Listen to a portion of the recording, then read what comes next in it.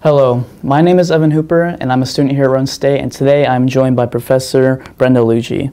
So I'm aware that there's the final concerts of the season coming up. Would you like to talk about that? Sure. We call this our showcase weekend. We do a Friday night concert that is primarily vocal music. So we have our two choirs, concert choir and celebration singers, sometimes some vocal soloists. And then on Saturday night we do an instrumental concert, a showcase concert. So that has our jazz band, our stage band, and our bluegrass band all involved. And again, maybe some guests or instrumental soloists.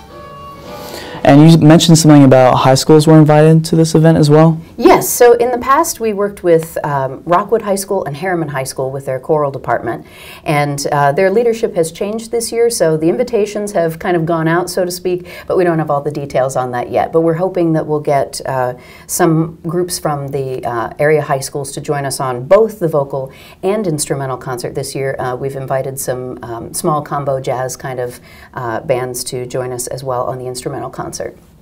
What kind of pieces do we expect to be at this showcase? There's really a great variety. So the concert choir has focused a lot on sacred pieces this semester. We had a lot of church performances and services that we have presented for some area churches. So we've focused a lot on sacred music, but they're all individual pieces, so we're not doing a large work like Messiah or something like that. Individual sacred pieces.